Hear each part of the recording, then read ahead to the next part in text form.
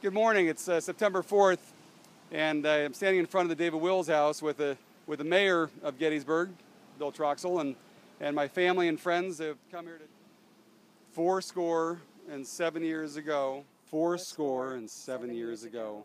407 years ago. Good morning. I'm Vermont State Representative Warren Kitzmiller, here with Mickey Straub in his quest to recite the Gettysburg Address in all 50 state capitals in 50 days. He's traveling, of course, in a Lincoln.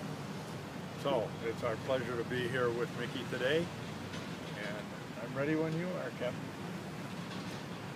Okay, ready? Fourscore and 7 years ago, our fathers